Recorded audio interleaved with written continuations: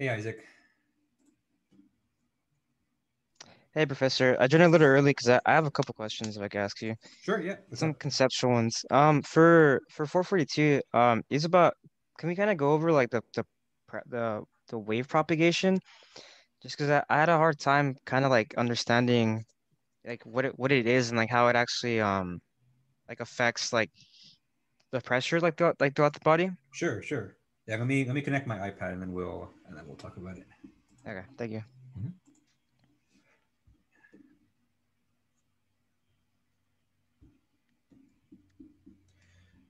Okay.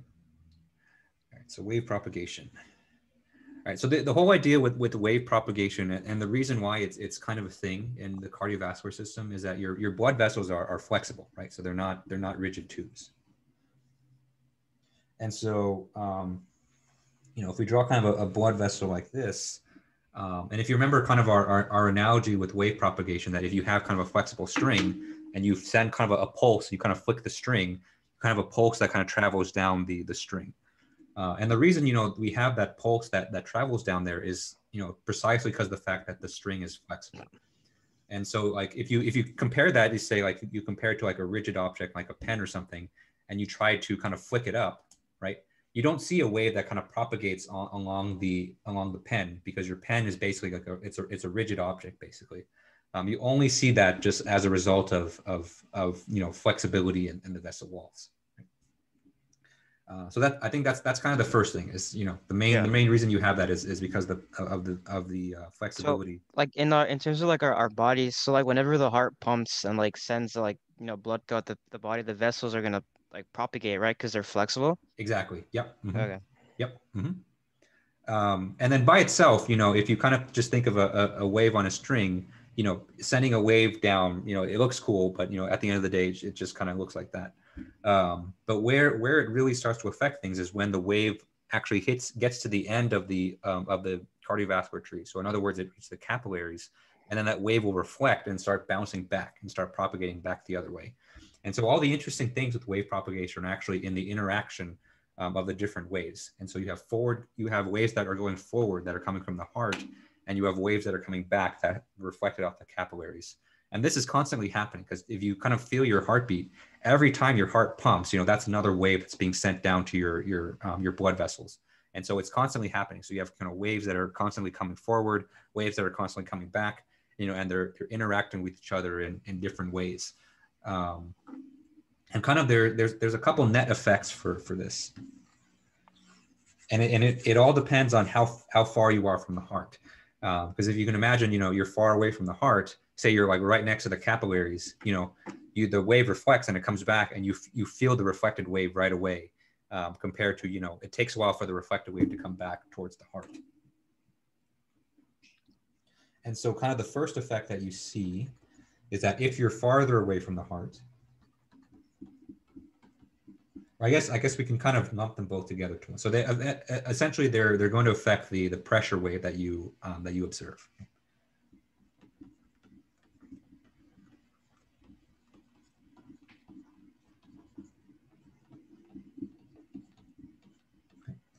The pressure waveform, or in other words, the blood pressure that you measure at that part. Right. So the pressure waveform will have a higher it'll have a higher peak. Yeah, that's because of the one that's bouncing back from the capillaries, right? Exactly right. Okay.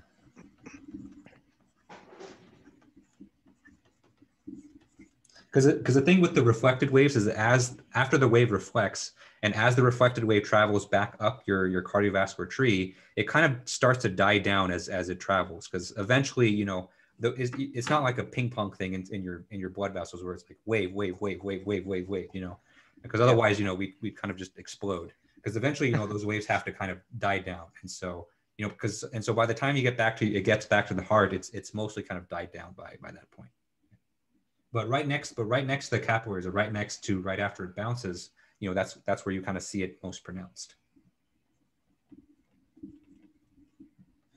And so that's one thing. And so you'll have a higher peak pressure, and then that peak pressure will also be slightly delayed.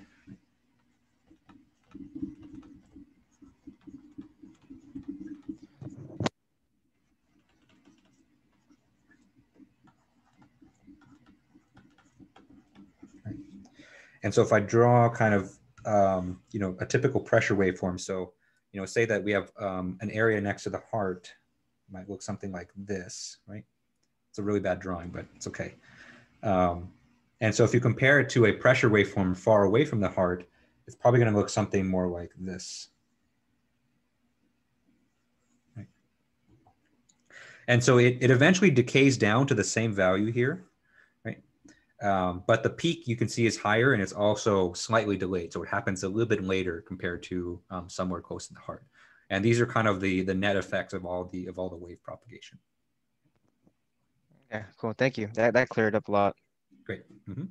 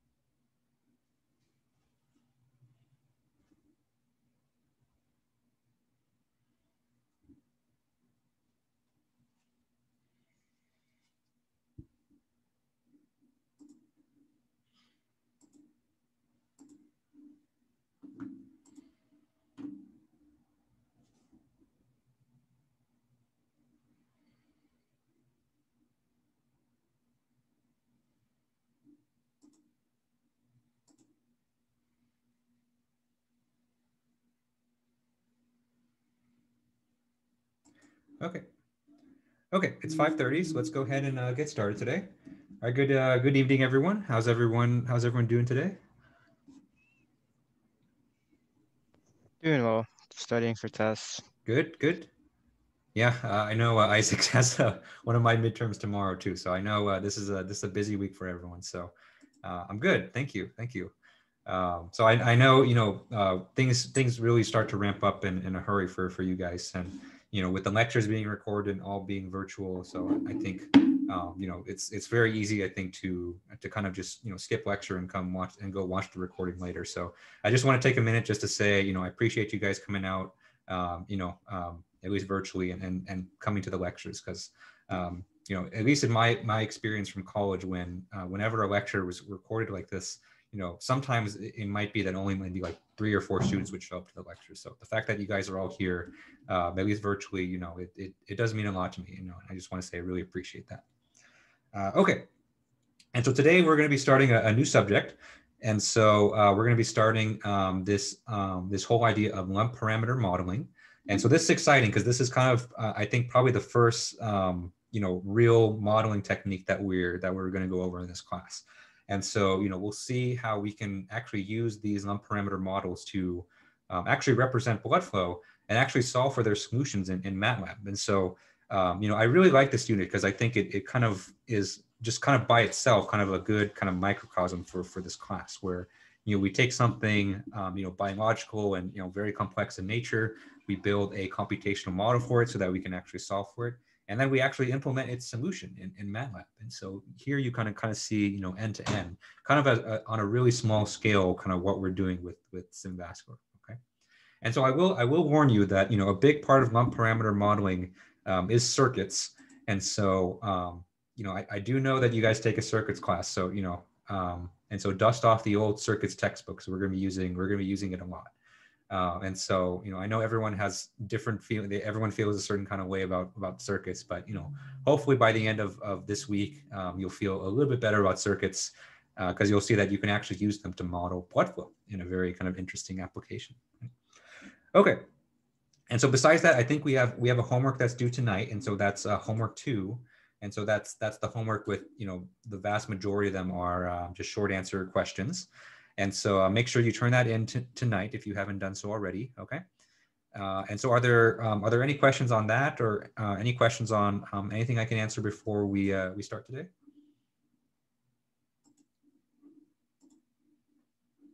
Okay.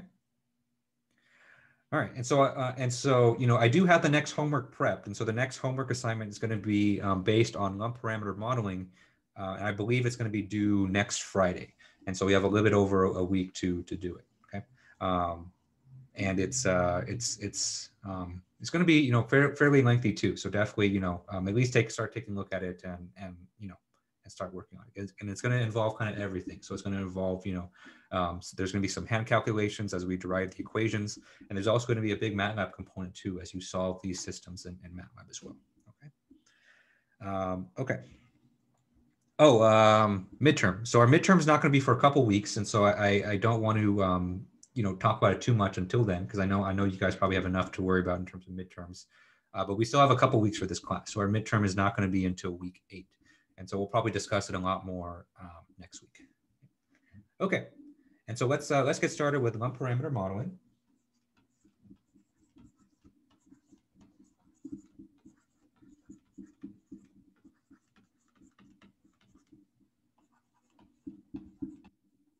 Okay. And so the acronym that we'll give for this is LPM.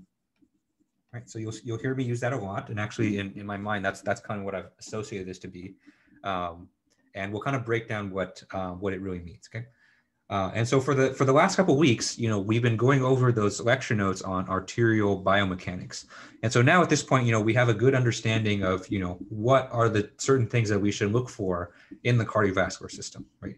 And so we talk about things like, what do the flow waveforms look like? What do the pressure waveforms look like? What is the idea of wave propagation? What does the wall shear stress mean? What does mechanical transduction? And so, at this point, we kind of have a good idea of how blood should behave, at least generally, its physical behavior inside the cardiovascular system. Okay. And so that's great.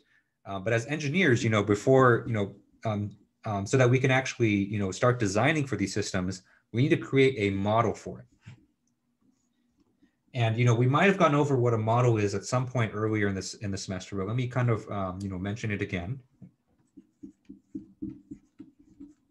And so a model is basically some kind of representation of a physical phenomenon. Okay?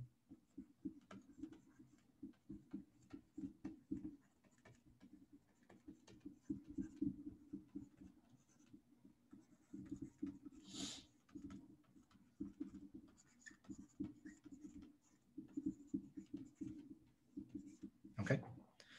And so usually models are mathematical in nature. So usually, you'll hear physicists, you'll hear engineers talk about models. What they mean basically is a set of equations, or maybe a set of or maybe a mathematical framework through which to represent a physical reality. Okay.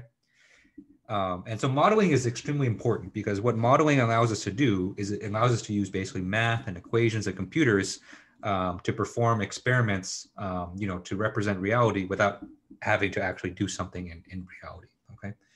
And so anytime you do any kind of design work, right? And so if you think about SolidWorks, SolidWorks is a model, right? So in SolidWorks, you build a geometric model, which is a digital representation of some physical object that either already exists or you might be machining, maybe sometime next week. Okay?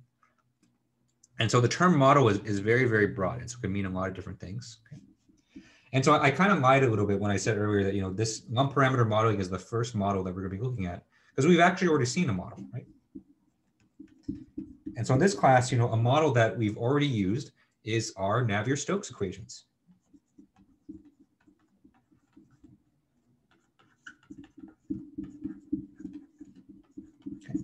Because in Navier-Stokes, what are we, what are they essentially?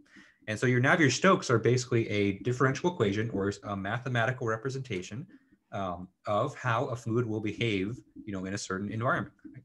And so your Navier-Stokes equations are a model that we've already used. Okay? But if you remember, back when we were going over Navier-Stokes, you should remember that Navier-Stokes is insanely complicated, and we can't solve for Navier-Stokes in most practical situations. Okay. And so even though Navier-Stokes counts as a model, in a lot of situations, it's not the most useful model, because it's it's just really complicated to solve. Okay? And so that kind of drives the need for a more simple model that we can use to model blood flow. Okay?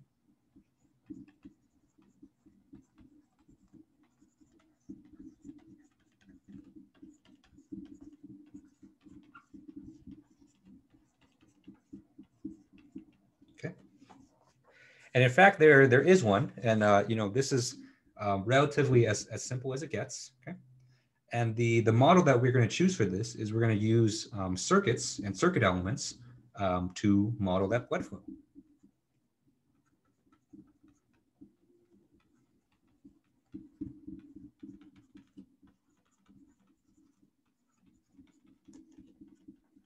Okay. All right, so schematically, we're going to be doing like this, right? So let's say that we have a blood vessel in the human body, and let's say that it's bifurcating like this, right? So we have blood coming in, and blood going out just like that, okay? When we model this as a lump parameter model, we're basically going to say that, instead of solving for, the Navier-Stokes equations in this bifurcating vessel, what we're going to do instead is let's replace this with a circuit.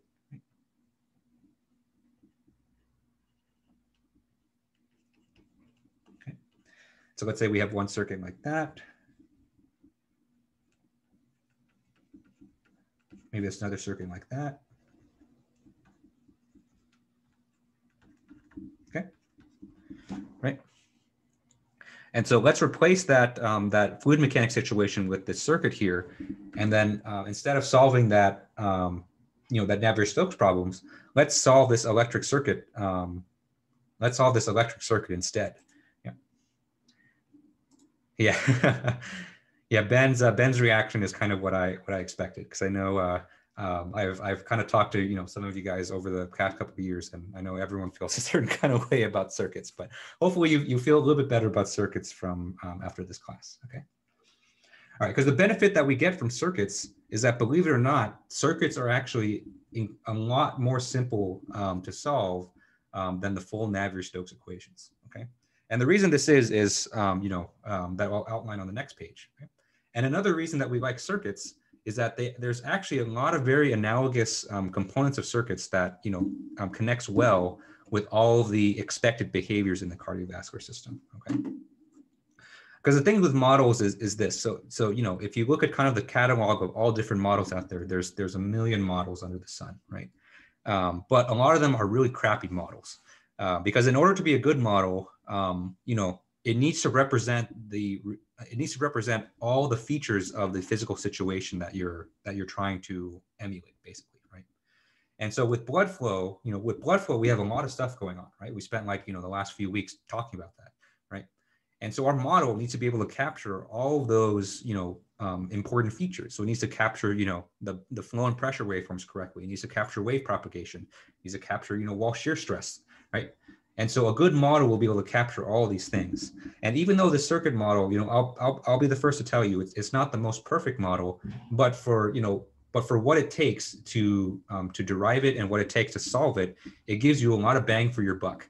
And so there's, for the amount of effort that you put in to actually solve it, especially in terms of computational effort, you can actually get a lot of really useful and a lot of really interesting solutions from this that actually closely mimic what you see in reality. Okay, and so this whole week is basically going to be another crash course in circuits. And so if you don't remember anything about circuits, that's totally fine. I'm going to basically take everything from scratch. Okay, so any questions on this? You can't escape circuits. Circuits are too useful to completely avoid. Yeah. Okay, and so let's talk about why this electric circuit makes a good model.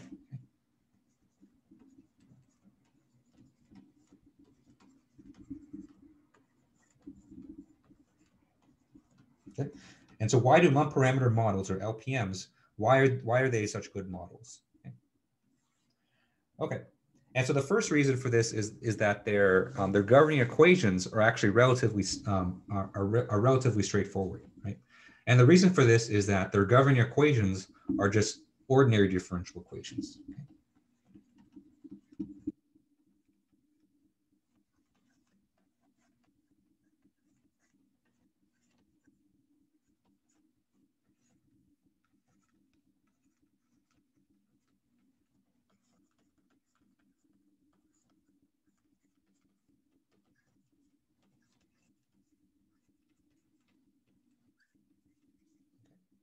And the key word here is ordinary, right? Because if you compare that to Navier-Stokes, remember Navier-Stokes is a partial differential equation, and partial differential equations, just if I can curse for a little bit, are a fucking bitch to solve. Okay, and so a lot of times you don't want to be solving partial differential equations because you're going to be wasting a lot of time. But ordinary differential equations, you can solve those things, and what you'll see and what we'll see in MATLAB is that MATLAB has a lot of really nice built-in functions to solve ordinary differential equations for you. And so I know differential equations is already sounding a little bit scary, but MATLAB is going to do most of the work for us. And so what you'll see later is all we have to do is basically set the problem up for MATLAB, and then MATLAB will basically take it from there. Okay. And so the fact that we have ordinary differential equations is a huge benefit for this. All right. And so the second advantage for LPM is that all the circuit elements that you probably know and maybe hate, right? So things like resistors and things like capacitors and things like inductors, all of these have like a very, very close physical correlation to the fluid mechanics and blood flow.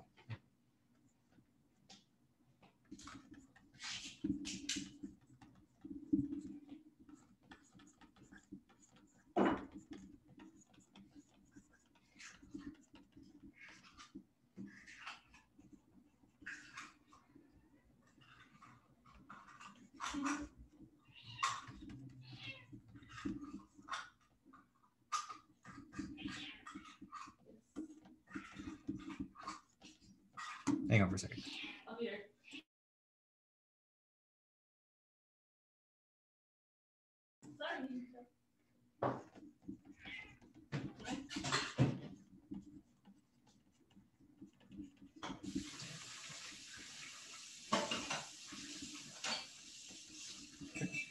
And so what you'll see in the next section, yeah, I already fed her, but the cat was trying to get fed again. And so what you'll see in the next section is we're going to be going over all the different circuit elements, and we'll talk about what physical or how they can represent fluid mechanics, you know, in a very kind of elegant way. And so there's almost like a very one-to-one correlation between, you know, the fluid mechanics of blood flow, or this particular feature of blood flow, and what the circuit element that is needed to basically represent that. Okay. Okay. And so before we do that, let's talk about some of the downsides, because because LPM is not it's not perfect.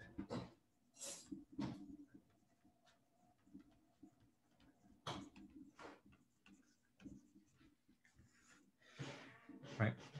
And so, you know, you can almost think of it, you know, we're kind of starting this class with LPM, and we're going to talk about more complex modeling techniques all from here. And so LPM is kind of the simplest one. And kind of the big weakness is that you lose a lot of the spatial resolution in your solution.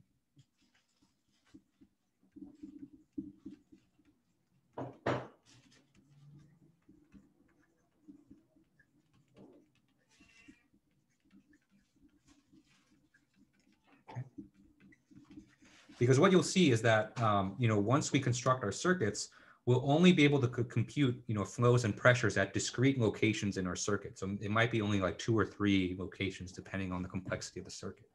But if you have a very complicated, you know, blood branching tree, you know, sometimes you might want the pressure at every single location in your tree.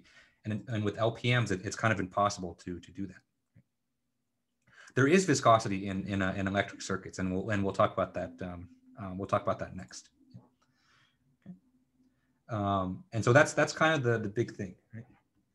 And so with that loss in spatial resolution, unfortunately, this means that, you know, we won't be able to compute wall shear stress very accurately.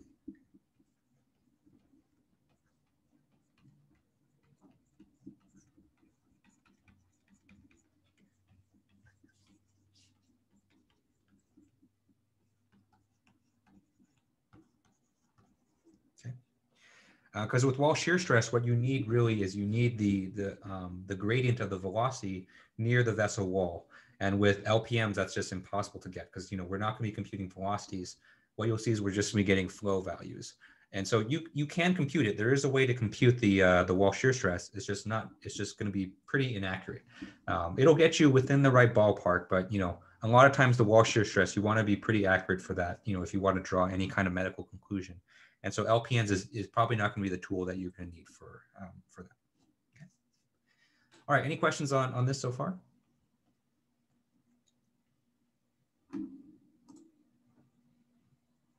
Okay.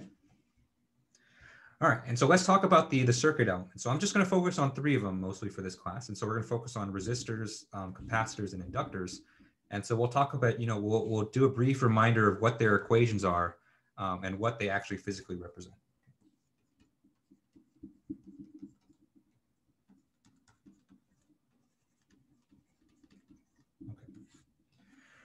All right. And so, you know, with this section here, you know, not only, you know, do I want you guys to take away the governing equations for these circuit elements, but I want you to really kind of draw that connection between electric circuits and, you know, fluid mechanics, okay? Because there is kind of a direct correlation here.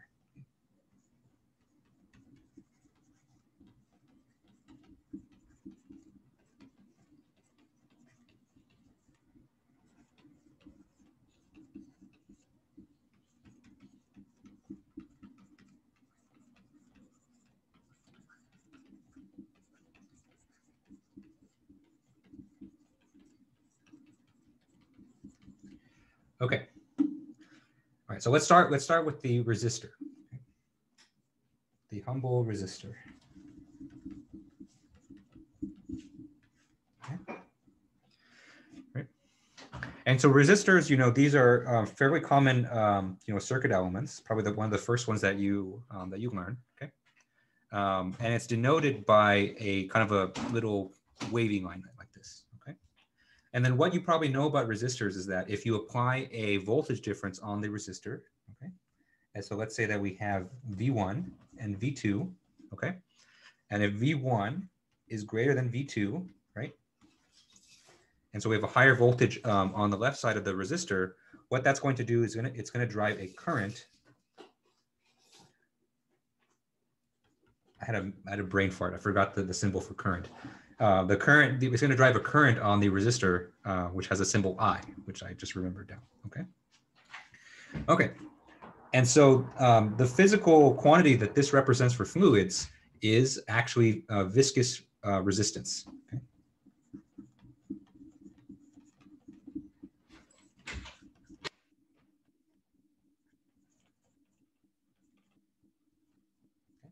And so if we draw the analogous situation with a blood vessel, right? So say we have a cylindrical blood vessel.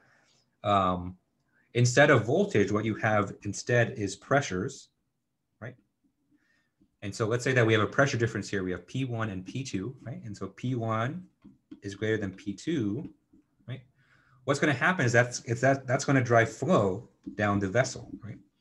And so you can see here we have kind of a one-to-one correlation where, you know, on the electrical side we have a voltage drop, but on the fluid side we have a pressure drop, and on the circuit side we have a current, and on the fluid side we have a flow rate. Okay. Right. Okay. And so just like we do for circuits, we can draw out the governing equation for this. And so for resistors, you know, we have the very famous Ohm's law.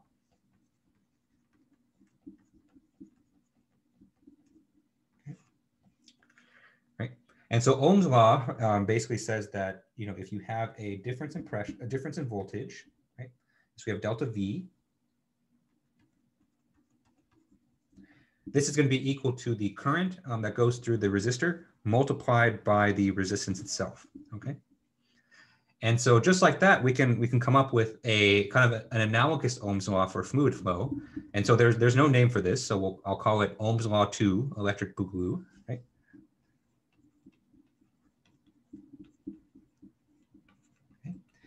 And so for fluid mechanics, we have basically this. And so instead of delta V, what we have is delta P, okay? And instead of current, we're going to have flow, okay? And then our concept of the resistor is going to be the same. And so we can basically just have this resistance that just looks like that, okay?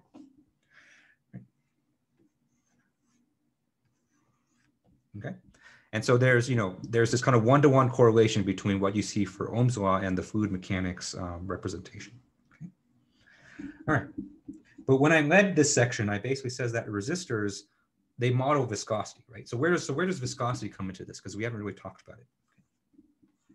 Okay. And so viscosity is actually going to factor into our value of the resistance. Okay.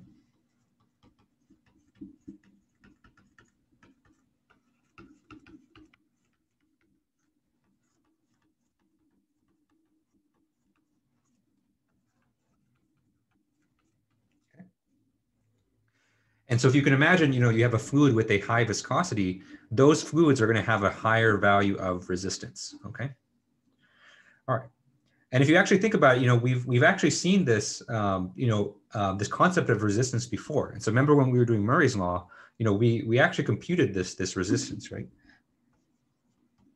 And so that resistance that we saw back then was 8 times mu times L divided by pi r squared, r to the fourth.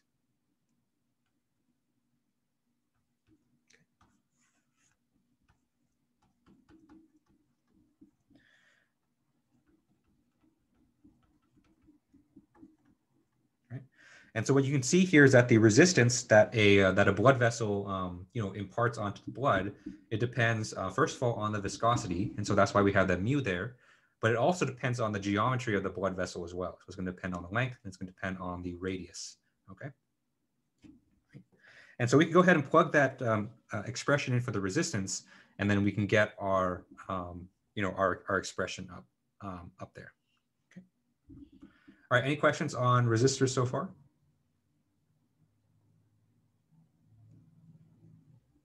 Okay. All right, and so if we plug that value in for resistance, then we get a familiar formula that we looked at when we talked about Navier-Stokes, right? And so we have delta P is equal to 8 mu L divided by pi r to the fourth times q. Okay. And so, if you have, this is actually, a resistor is kind of one of the rare ones where if you actually know the geometry of your vessel, and so the radius, the length, and the viscosity, you can actually compute a resistance value, okay? And so this guy is R, right? And so you can actually compute the resistance for any blood vessel in your body, because a lot of times, you know the viscosity of blood most of the time, and and you can measure the radius and you can measure the length, okay? But for this week, I'm going to keep things simple, and I'm not going to put it in terms of this. I'm just going to keep it in terms of R, okay?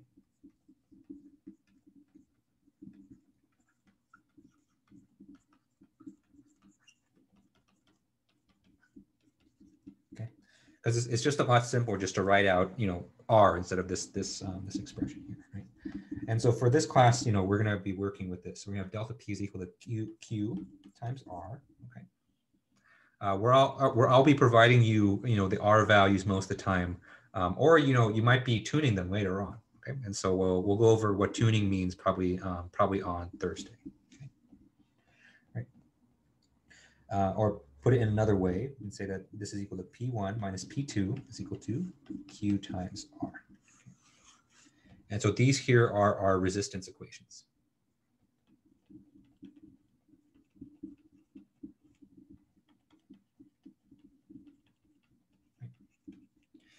But I bring up our old lecture on Murray's law just to show you that this resistance does actually represent something physical, and that you can actually compute it. But for this week, we're gonna have enough on our plates, and so I'm just going to keep it as just a resistance value. Okay. Okay, so that's resistance. And I will say that resistance is probably one of the most important things in cardiovascular flow, especially for the smaller vessels like capillaries. But that's not the only physical feature that we need to model, right?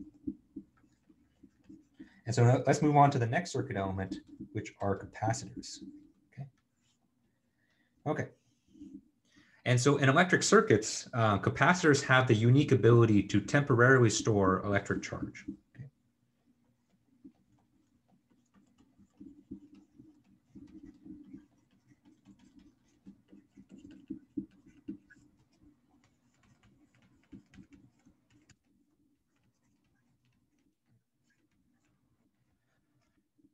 And so, the symbol for capacitors looks something like this, right? And so you have basically two parallel plates, and then the wires come off them, right? And so if you remember from your circuits class, what happens with a capacitor is that current comes in, okay? And then when the current comes in, it doesn't go through the capacitor right away. Some of it actually goes towards filling the capacitor with charge.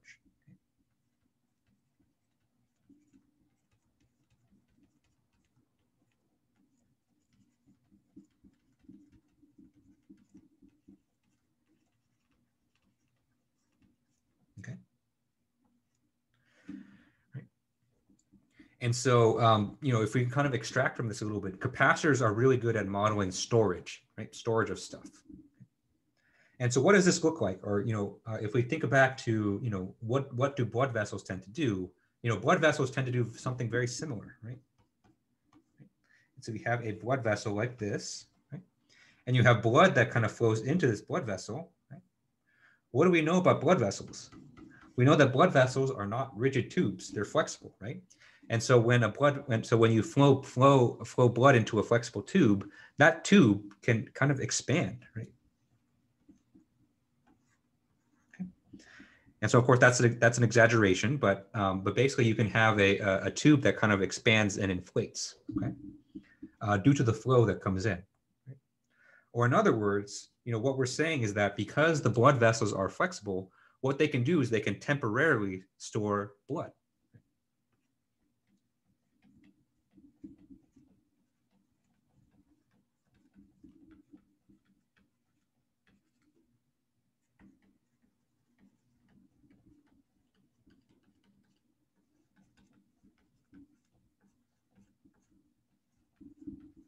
Okay. And so once again, we have kind of this one-to-one correlation with, something that we know happens in blood vessels, and we've been able to find a circuit element that kind of represents this very, very well. Okay. And so if you think back to last week, we talked a lot about that whole Windkessel model, right? And so that Windkessel basically was, you can almost think of it like a water balloon, a pump, and then, some channels that model resistance, right? And so capacitor basically models that it's kind of like the same thing, right? But instead of a water balloon, now we have a capacitor that kind of does that, okay? Right? And so capacitors, in a nutshell, basically they're used to model the fact that blood vessels are flexible and can store flow. All right, any questions on this before we write out the equations for capacitors?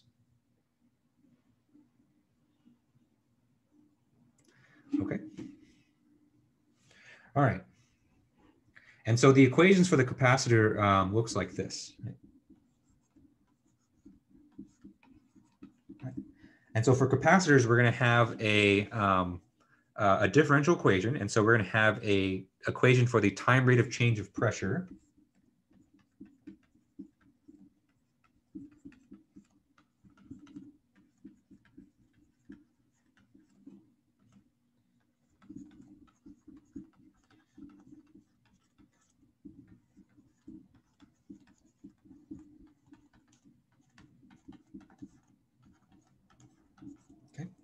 And then what we're going to say is that this can be equal to 1 over C, where C is the capacitance value multiplied by Q.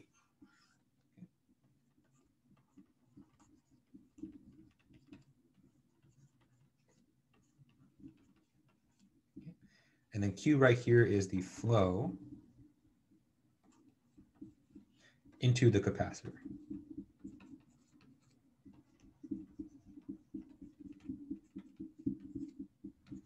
Okay. Right, so relatively simple. And just as another trivia with capacitances, you might hear this term, especially if you go hunting in the literature. Another name for a capacitor in the context of blood flow is compliance.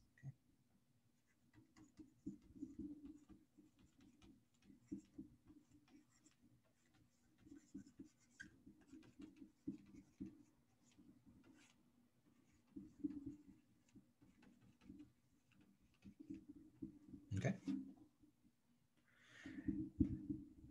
And then we'll once we start doing examples, you'll see how this is actually implemented in practice. Okay, so that's capacitors, and so you can see capacitors play a very big role in modeling blood flow as well, because otherwise we'd have no way to model kind of the flexible wall nature of it.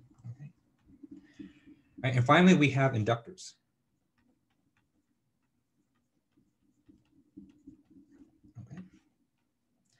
And so inductors, if you kind of remember, they look like this little coil. Okay. And what inductors represent is they represent the inertia of blood.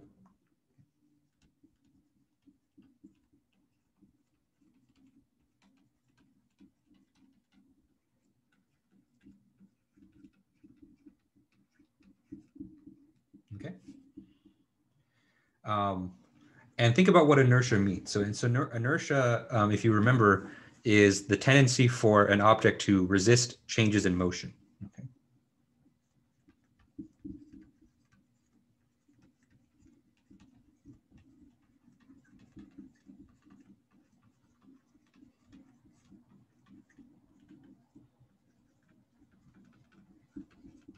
Right.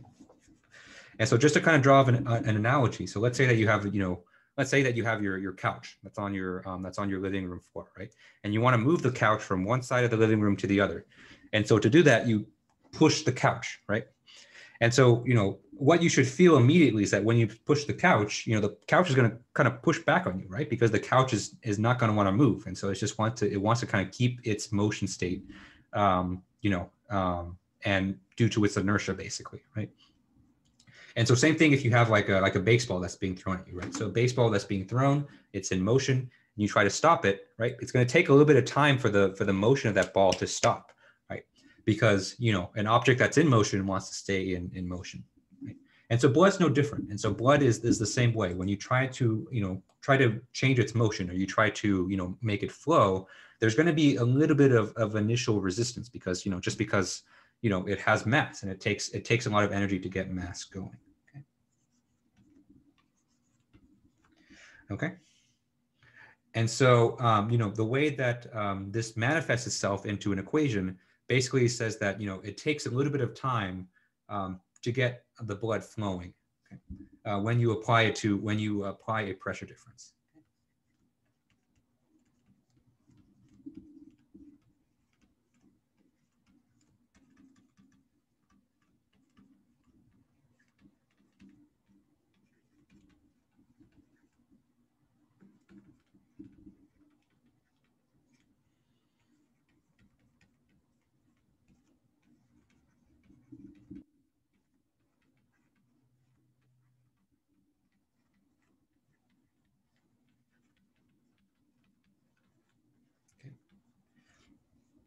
And so basically what's happening in every heartbeat is that when your heart pumps, you have that pressure gradient that goes throughout your blood vessels, right? So you have high pressure near the heart and low pressure is near your capillaries, right?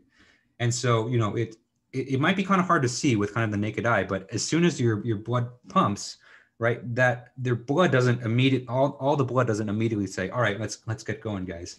And so it takes kind of a split second for the blood to kind of get moving after you apply that pressure difference to it, okay? And so the equation that governs the inductor looks like this, okay? And so we're going to have an equation for the time rate of change of the flow, okay? Right, and so we're going to have dq dt, where q is the flow that's on the inductor. And then we're going to have that equal to 1 over L. And then we're going to multiply that by the pressure difference on the inductor, okay? All right, and so there's our 3 circuit elements, and so there's more out there, and so there's diodes and things like that, but just for this class I'm going to focus on these 3 because to me, like, these 3 kind of form the essential 3 components that needs to be a part of most LPNs. Okay. All right, any questions on this before we talk about deriving LPN equations?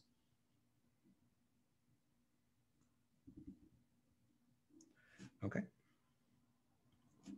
All right, and so now that we've been introduced to all the circuit elements and what they physically represent, let's put these guys together into circuits and actually derive its equations.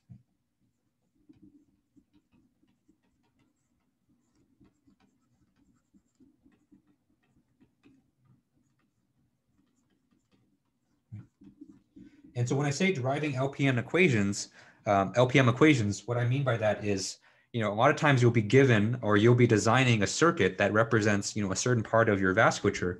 And then from there, what you need to do is you need to find the differential equations that governs its behaviors. Right?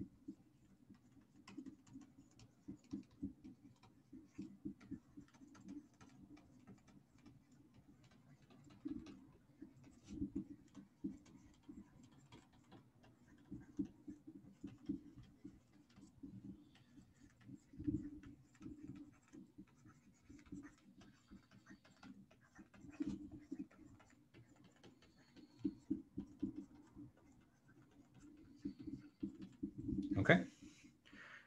And so to do this, we're going to obviously use the equations that we just went through just now, but you're also going to need to rely on a lot of the fundamental circuit laws as well, right? And so, this is a little bit of a crapshoot, but did you guys learn about Kirchhoff's laws, in your previous circuits classes? Like Kirchhoff's voltage rule, Kirchhoff's current rule? Great, excellent. Yes, so we're going to use it again, but if you forgot it, it's okay. I'm going to go over it again, kind of from scratch, and hopefully in a less painful way than you've learned it before. Okay, and so let's I think the best way to kind of do this is to kind of do a worked example, and so let's do a simple LPM and let's see how we actually derive the equations for it. All right, and so let's consider the following LPM. Where this LPM is basically going to represent our Windkessel model. Okay?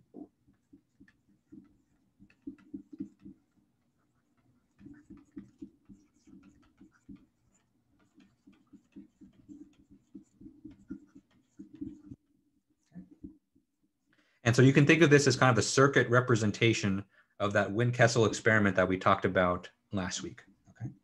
And so schematically, it looks something like this. And so we're going to have a wire that comes in, and this wire is going to split. Okay. And let's say that we have a resistor that looks like this. And we have a capacitor that looks like that. And then this circuit then rejoins, and then we have a ground. Okay. Okay. And so let's put some parameters on here. So let's say that our resistor has a resistance R, our capacitance has a capacitance C, okay? This right here is going to be a pressure, right? In particular, we'll call this PC because this is going to be the pressure that's on our capacitor, okay? And then coming into here, what if you kind of remember the Wynne-Kessel from last week, another part of it was the pump. And so we don't have the pump here, but we're going to put the effects of the pump in kind of the same way. And so what we have instead is we're going to have Q of T, where this Q of T here is going to be the inlet flow. You can almost think of that Q of T as like a boundary condition to our LPN model. Okay. All right. And so in addition to that, we have this this symbol right here. And so this symbol right here is ground. Okay.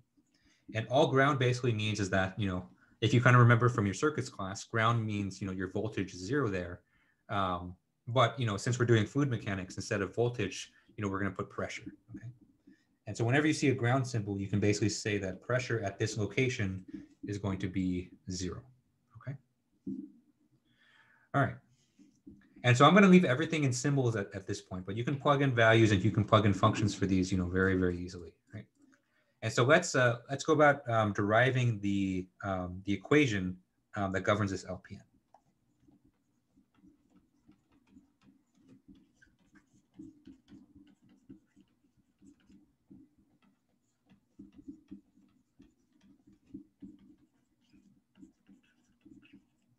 Okay.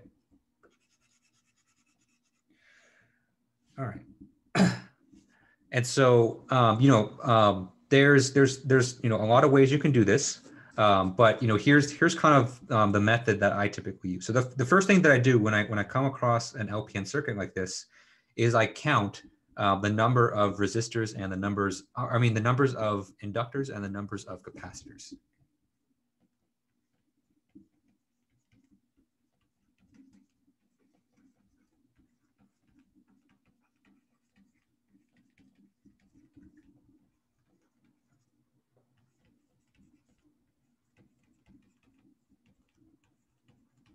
Okay. And the reason we do this is this will tell us how many differential equations that we need to solve for.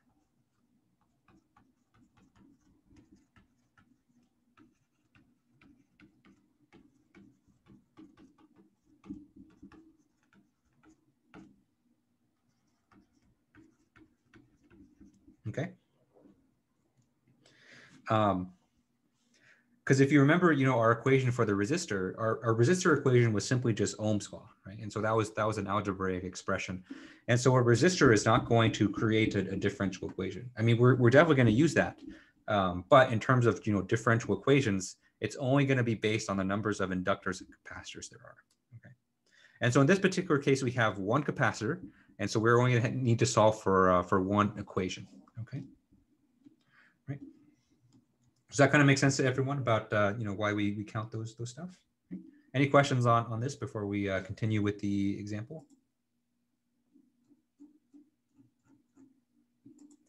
Okay. All right. And so here, from here, we're going to need to start applying the circuit laws in order to help us derive the equations. Okay.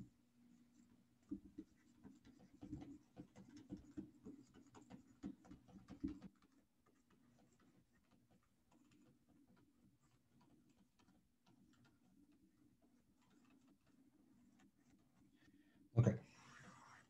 And which circuit law that you actually apply, is going to be different in each case. But I will tell you that the one that we end up using more is Kirchhoff's current law.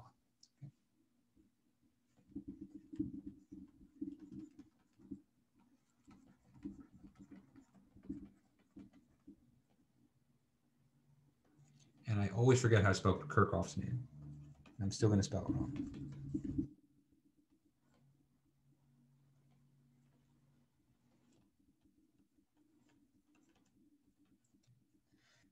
So I've always known it as Kirchhoff's current law, but I know sometimes it's called the junction rule or the joint rule. Okay.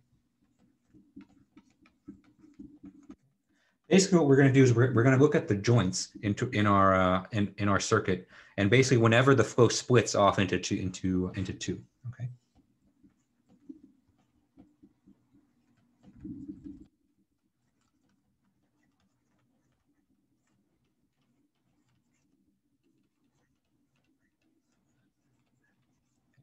Or in other words, we're going to be looking at the bifurcations in our lump parameter circuit.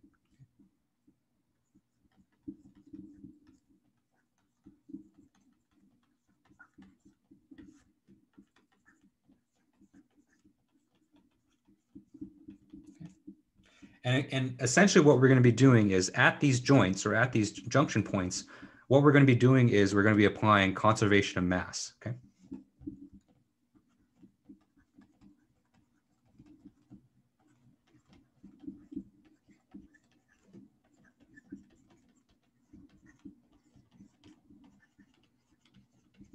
Okay.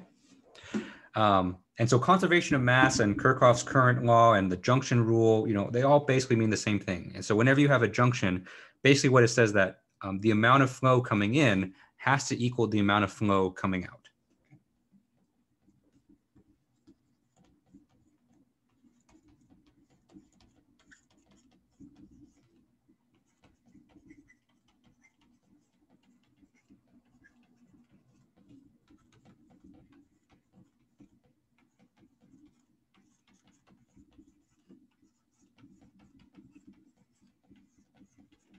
Right. And so let's see how to apply this, for our simple example here, right? And so the junction that I'm going to apply it to is this kind of upstream junction right here, okay? And so at this junction, what we have here is we have the inward flow that comes in, right? And then that flow is going to be split. And so some of that flow is going to go to the resistor and some of that flow is going to go to the capacitor, okay? And so let me go ahead and draw the schematic for this.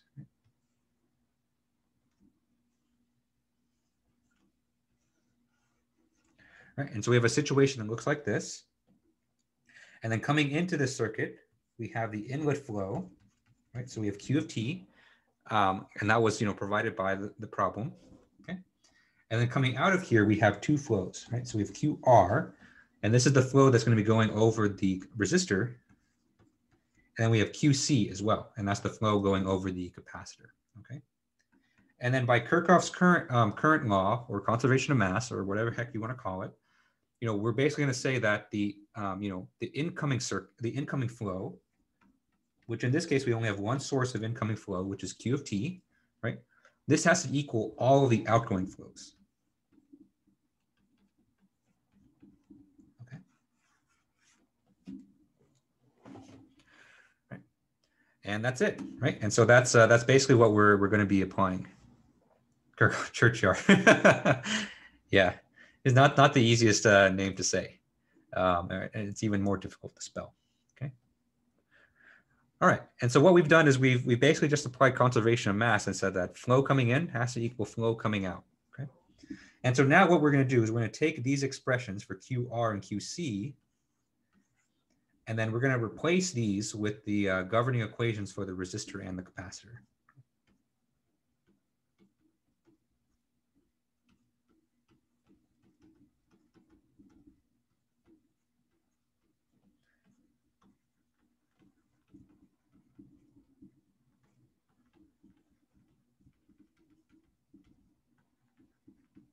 Okay. All right. And so, if you look back and kind of in the notes for our circuit elements, we'll have expressions for both of these. Okay. All right. Any questions on this?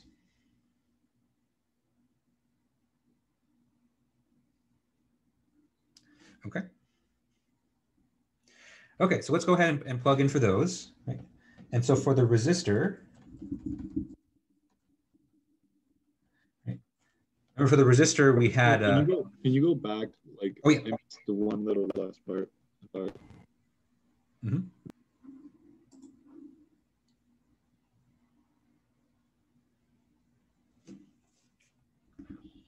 Right. You good? Yeah, thank you. Okay. All right. And so remember, for the resistor, our governing equation here was Ohm's law, or I guess the fluids version of Ohm's law, which is Ohm's law 2 electric boogaloo, right? And so for the resistor, we had delta P is equal to Q times R, okay? But we want to manipulate this expression so that we solve for Q, right? And so if we divide both sides by R, what we have is Q sub R is equal to delta P divided by R, okay? Okay. And so that's the equation on the resistor. But let's go ahead and replace this delta P with something, right? And so remember what delta P represents. Delta P is the pressure drop on the resistor, right? So it's basically the difference between the upstream pressure and the downstream pressure.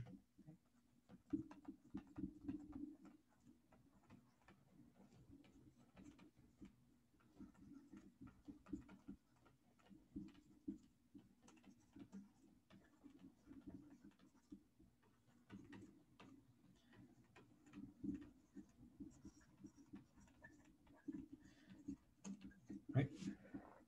And so let's look back at our circuit and then let's see what the upstream pressure and the downstream pressures are. Okay. Okay. And so if we come back to the circuit, we can see that upstream of this resistor, we have this pressure right here, P sub C. Right? And so that's the pressure upstream of the resistor. And since it's connected by simply just a wire, remember everything connected with the wire here is at the same level of pressure or the same voltage, okay?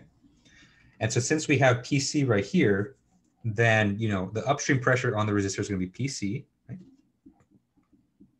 And then downstream of the resistor, what we have here is this ground, right? And so ground is going to be at zero pressure, right? Right?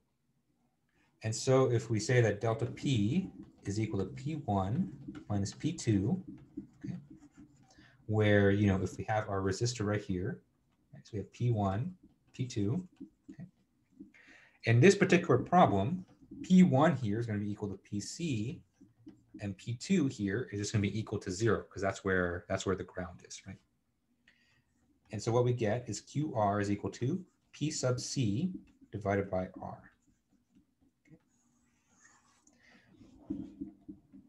And then what we can do from here is we can just plug that back into our expression. Okay. All right. And so that's the resistor. And now let's do the capacitor.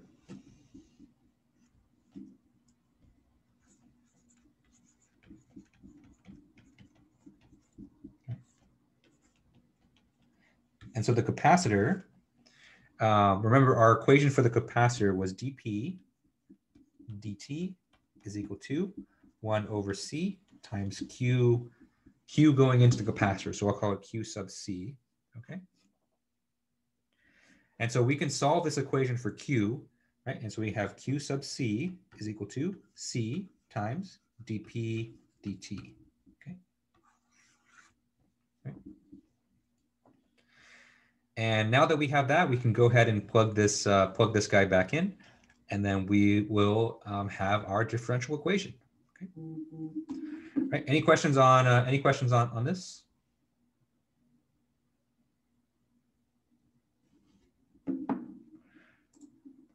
Okay. All right. So let's go ahead and plug that in. And so if we plug that into our expression, we have Q of T is equal to QR. And so we just solve for QR. And so QR is going to be P over R plus QC, which is going to be C times dP dt. Okay. And so usually what we do from here, I mean, this is perfectly fine. And so you can, this is a perfectly acceptable differential equation. But usually what we like to do is we like to isolate just the derivative term. And actually, when we go in and implement this in MATLAB, this actually makes it a bit more convenient too. Okay. And so if we solve for this derivative term, we're going to subtract P over R from both sides and divide by C, right? And then what we get is dP dt is equal to Q of T divided by C minus P over RC. Okay.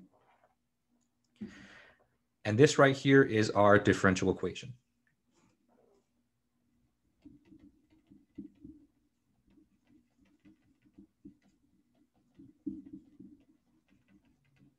Okay. Professor? Yep. So this is our differential equation for this particular example, right? But it could be different for another example. Exactly, right. And so, what I want you to focus on for these is not the equations themselves, but just the method that we went through to derive these equations. Yeah, because Okay. depending on the circuit, your equations are going to be different. Okay, thank you. Mm-hmm. All right, question. So can we say that Kirchhoff's current law is similar to conservation of mass for fluids at a bifurcation? Absolutely. Yeah, they're actually, exactly the same thing. And so they're exactly analogous. Yeah. And so, just because I struggle to spell Kirchhoff, so I'm going to avoid saying it and writing it down. So from here on, you'll probably hear me call it conservation of mass from here on. Yeah. Mm-hmm. Okay. And so here is our differential equation. And so, right now, obviously, we can't solve for it because we don't know the values of R and C, and we don't know the values of Q, right? And so, in order to actually solve this, you have to plug in something, at least something for Q, right? And I'll say that, we'll go over typical values of R and C later on, but I do want to make a comment on Q. And so usually, what we usually use in this class are sinusoidal functions for Q.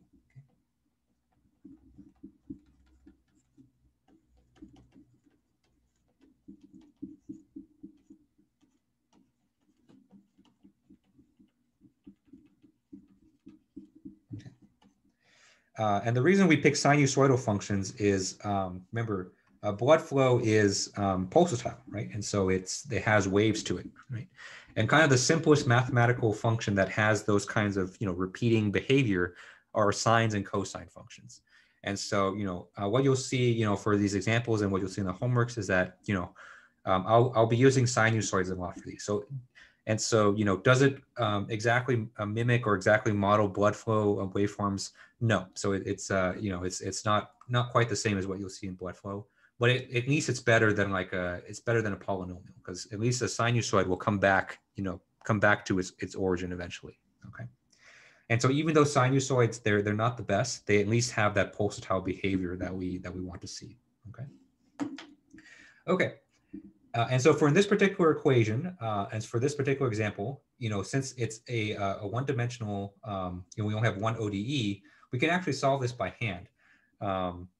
Given that we know Q of T. So, you can use integrating factors, you can use, other stuff, but basically we're able to get a closed form solution for P of T.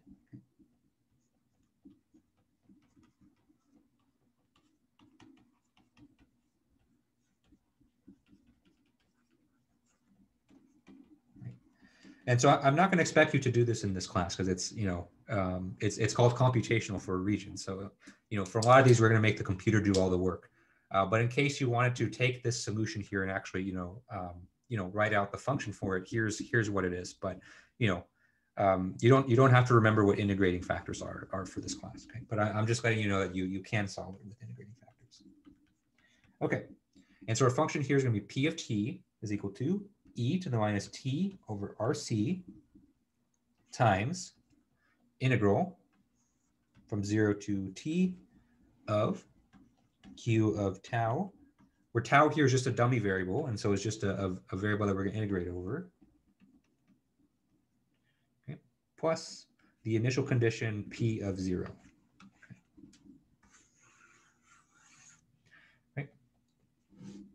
And so, in this case, since we just had one ODE, we could solve it by hand, and there's no real need to bring MATLAB into it. But next, let's do an example where we have a more complicated set of equations that we need to use MATLAB for. Okay. And so, we have 15 minutes left, and so the plan for today is, let's derive the equations for this next example, And then starting on Thursday, I'll show you how to implement it in MATLAB. Okay. All right. So any questions on this before we jump to the next page? Yeah. The full name for Ohm's Law 2. So it's not an official name. So that's just the name that I give it. And so it's Ohm's Law 2 electric boogaloo. That's not the real thing. So don't go to another professor and say that I said that, because wait, what's the last two words of that? Electric Boogaloo. So it's kind of a meme name, because I think there's a sequel to some movie, back in the 80s or something like that, and they called it Electric Boogaloo, and it was apparently it was really bad or something like that. I don't know the full history of the meme, but I see it on Reddit a lot. So yeah, that's funny. Yeah. Okay. So let's go ahead and do a slightly more complicated example, and let's throw an inductor in there. Okay. All right, so this is going to be example 2. Okay. And the thing with these LPMs is that they're deriving these equations. It's unfortunately more of an art than it is science, and so the feeling that you might get from after this week is, we'll do the examples in the class, and you might say, okay, yeah, I kind of understand how to do that, and then you'll get to the homework and you might have no idea what to do, and so that's totally normal. And so, unfortunately, the best thing that I can do for you in this situation is just to try to give you as many examples as I can. So I think the more examples that you see from this, the better intuition that you get for solving these circuits. And so, I do want to do as many examples as I can. And in fact, at the end of these lecture notes, I do have some notes on how you can do actually model a heart with lump parameters, but I might change that to just one more example with LPMs, just to kind of give you a lot of exposure, because with these you just need to see a lot of circuits, and then you kind of get used to working with them. Okay, and so this next example we're going to do one step up, and so we're going to take our same circuit from last time, but we're going to add an inductor upstream of the bifurcation. And so here we're going to have our inductor, right? Then our flow is going to split, right? Where we have our resistor there. And then we have our capacitor. And then we have our ground, just like last time, okay? And so let's label some of these quantities. And so we're going to have our inductor has an inductance of L. Our resistor has a resistance of R. Our capacitor is C, okay? And let's label the unknowns that we need to solve for. Right? All right. So just like last time, we're gonna have this pressure at this junction be PC, and so that's basically going to be the upstream pressure on the capacitor. Okay, and so that's why I call it PC. And the other thing that we're going to need to solve for is we're going to need to solve for the flow on the inductor. Okay, right. And so this is going to be QL. And then at the inlet to our LPM here, we're going to have an inlet pressure. Okay, so we're going to have PI of T.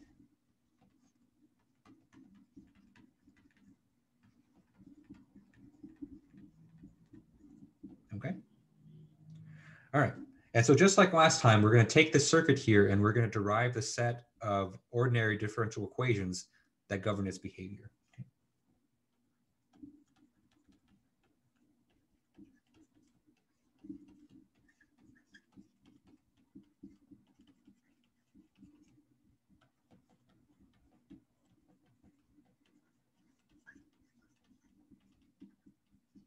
Okay. And so in this case, since we have, an inductor and a capacitor, here we're going to have multiple differential equations. Okay. Oh, and since we're going to be implementing this in MATLAB, let me give you a functional form for PI of T. Okay. Although we're not going to use it today, we're going to use it on Thursday. And so let's say that PI of T is going to be 20 sine of pi T plus 100. Okay. And so it's basically a sinusoid that's going to vary in between 80 and 120. Okay? And so it's basically like the same as 120 over 80 pressure. Okay. Okay. And so we're going to start this, the same way as we did last time. And so first thing we're going to do, we're going to count all the inductors and capacitors.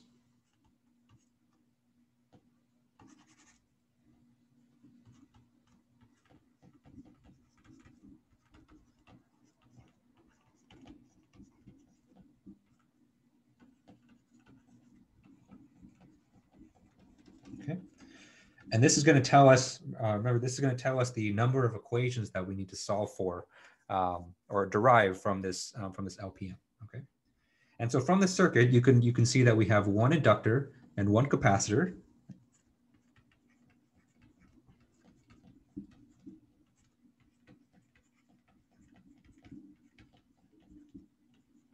Okay. And so combined, we're going to have two ODEs that we need to solve for.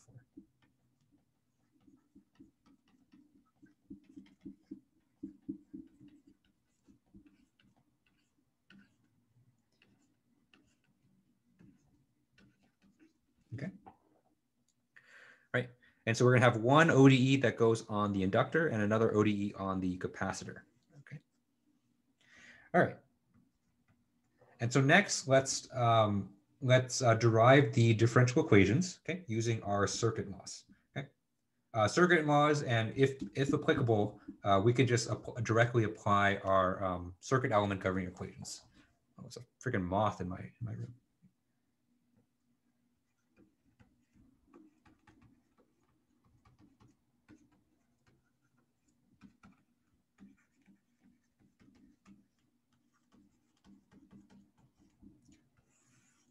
Okay.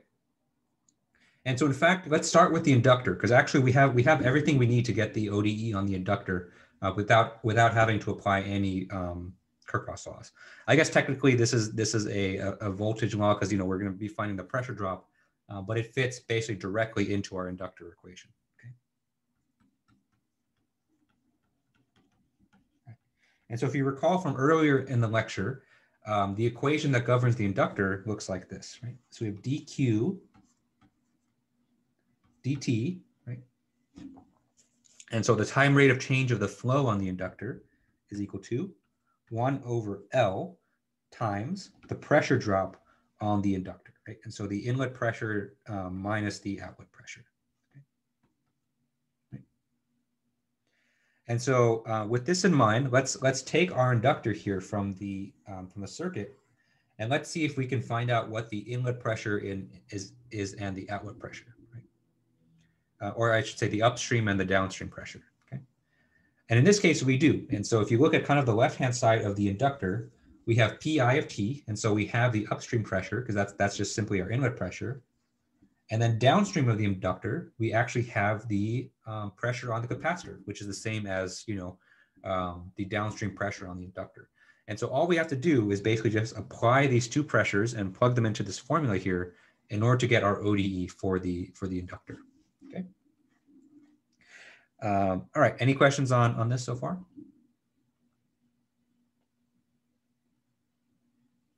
Okay. All right. So let's go ahead and plug that in. Right. And so we have dql dt is equal to 1 over L times, we have the upstream pressure here. So the upstream pressure is Pi, or our inlet pressure of T, minus our downstream pressure, which is PC. Okay. Right. And so just like that, we have our first ODE. Okay. And so if you have kind of a layup in your ODE in your circuits, you have basically everything you need. Take those layups, because they don't come that often. And so this is a case where we can kind of directly apply that inductor equation, kind of get an ODE kind of almost automatically. Okay, so that's our equation on the inductor, and now we need to work from the equation for the capacitor. And luckily for this actually mimics very closely the situation that we had in the last example. Okay. And just kind of refresh your memory, what we're going to do is we're going to apply conservation of mass to that junction where the vessels bifurcate.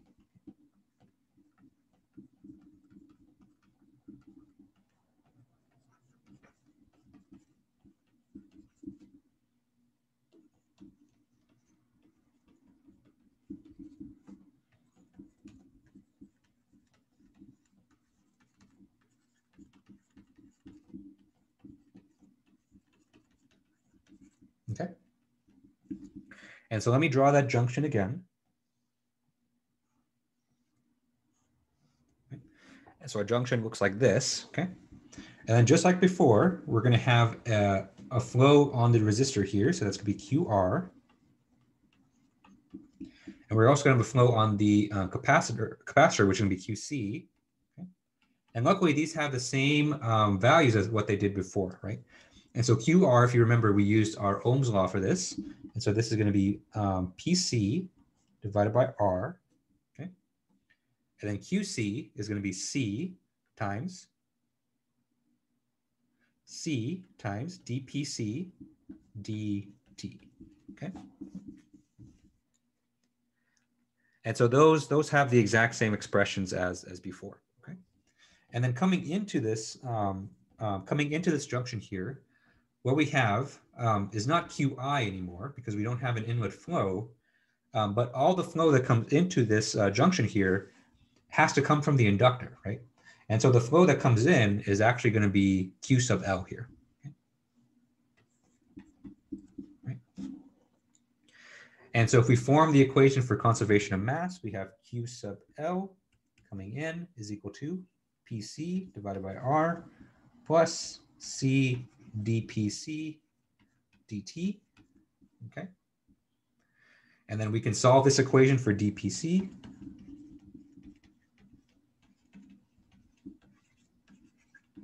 dt, okay? And then we get dPC dt is equal to 1 over C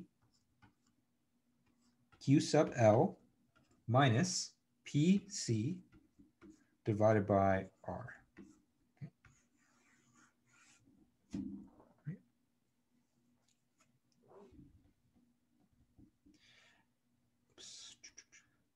And if we call this equation 1 and we call this equation 2, here we're done.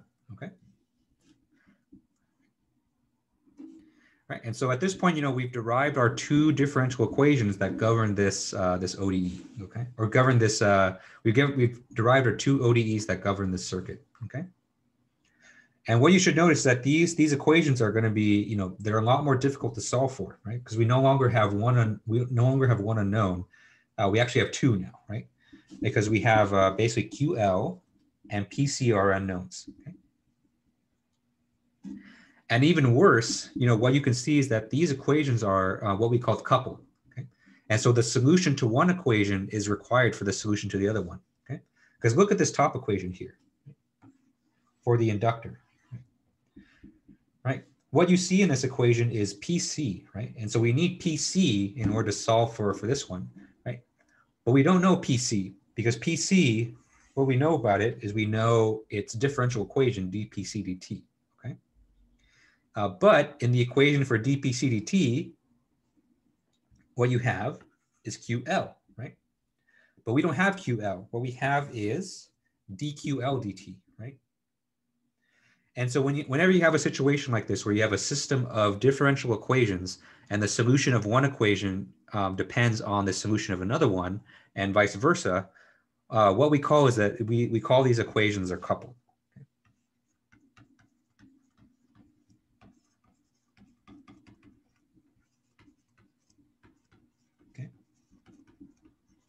And this makes them, not impossible, but I would say really annoying to solve by hand.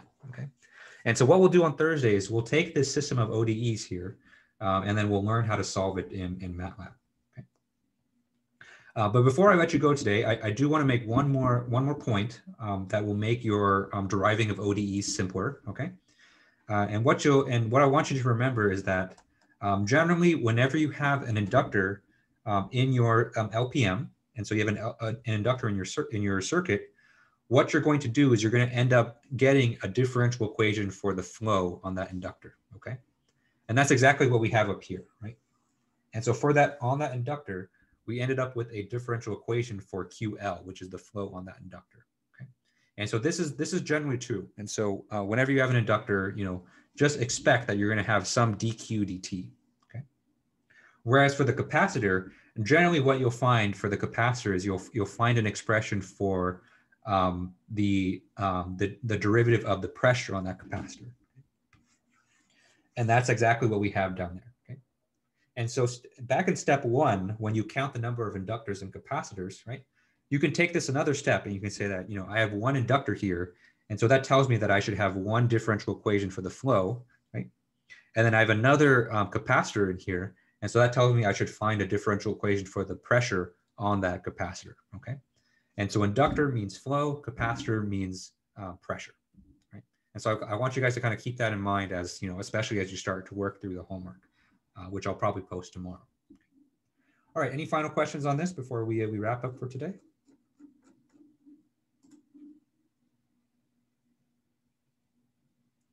All right. All right, so if there's no more questions, let's go ahead and call it a day. And so thank you guys for tuning in as usual. And then we'll pick this up on Thursday with MATLAB. So have a great evening, everyone. Good luck with midterms if you have them this week, and I'll see you on Thursday.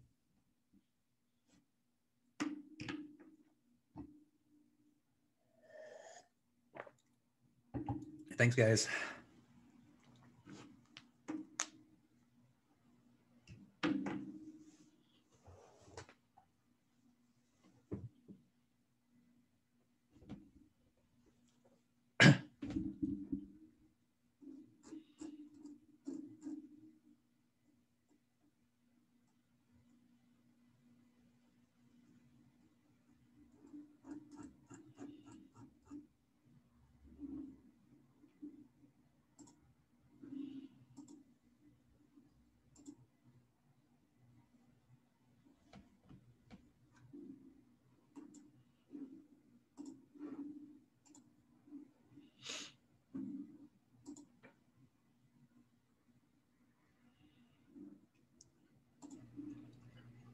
Professor. Yep, what's up? Professor Wang, he does the same thing with heat transfer. I have him for heat transfer this semester. Oh yeah? Oh yeah? And he applies basically the Ohm's law to heat transfer, and basically he uses heat transfer Q is equal to the change of temperature over the resistance. Mm-hmm. And yeah. He does that, and it's pretty interesting how circuits can be applied both to fluid mechanics and also heat transfer. Yeah, circuits make a big thing in heat transfer as well. And you can, I think in 407 you'll focus mostly on just thermal resistances, but you can actually use capacitors and inductors have a place in heat transfer as well. Although usually it's not covered in an introductory heat transfer class, but yeah, there's a good reason you learn circuits as part of your engineering curriculum. So I remember when I first learned circuits, I was like, why am I learning this as a mechanical engineer? But then you start to see the applications in a lot of different fields. It's like, oh wow, circuits are actually, they help a lot. Yeah, most definitely. And I was comparing it. So you said that the only downfall of this model is that we're going to lose spatial something. Yeah, spatial resolution. Spatial resolution. Okay, yeah, because I was trying to see the Navier-Stokes equation, and how it compares to like you said, the spatial is basically like the x, y, and z terms. Yep. Mm-hmm. And so it's just going to be time dependent, like a time dependent equation. Yes. Yeah. So with LPMs, we will be able to find time dependent stuff. But you can see, there's no real concept of space here. And so, we're going to be solving for Q and we're going to be solving for P, but those are only at two, like, kind of fixed locations in our circuit. Because a lot of times what you want is if you have like a blood vessel, like say like this, right? What we want to find out more is like, how does the pressure evolve as we go from this location, maybe down here, right? And so we don't want this at discrete points. We want it like all throughout this path. And with LPMs, that's impossible unless you put in like a ton of circuit elements, which I've seen people do. I've seen people put in just like a bajillion capacitors and resistors, but then you're kind of defeating the purpose of an LPM, which is you're making it too complicated to solve. I see. So, because it's difficult to solve Navier-Stokes, we use these LPMs to help us kind of simplify things. Right. Exactly. Yeah. Yeah. And so, if you have a powerful computer, like you can solve Navier-Stokes with like a CFD program, like in Vascular, But even in CFD programs, like you'll see LPMs actually make an appearance there too, because on our 3D simulations we need to apply boundary conditions on there, and so we need to apply basically conditions at the inlets and the outlets. And actually, a very natural way to supply those are actually to use LPM models for that. And so for all your projects, you'll see that you'll at the very least you'll be using what's called a resistance boundary condition, which will utilize some of your knowledge here. Mm. And are we going to be using this to kind of calculate the wall shear stress on it by any in electric circuits? What's the similarity to shear stress on in a circuit? Right, and so in circuits there is no concept of wall shear stress at all, and so that's why for a circuit, that's the other big weakness, is that you wouldn't be able to do it. You can come up with with an approximation though. It's not that accurate, but it at least get you in the right ballpark. And the way that you do that is you actually use your resistors for it. Right? Because on this resistor, if you know the amount of flow on this resistor, right, which after you solve an LPM is not that difficult to solve for usually, and so you might either have it explicitly, or you might have to take a difference in pressure. What you can do from that flow is you can assume basically that you have a perfectly cylindrical vessel, and that the velocity profile here is parabolic. Right? And so it's a lot of assumptions, but if you make these assumptions and you basically solve for that velocity distribution with the same Q, then from that velocity distribution you can compute basically the wall shear stress, which is going to be based on the gradients of velocity next to the wall. And so you'd have to make a lot of assumptions, and sometimes those assumptions are fair, but usually the more assumptions that you make, the farther away that you get from the real solution.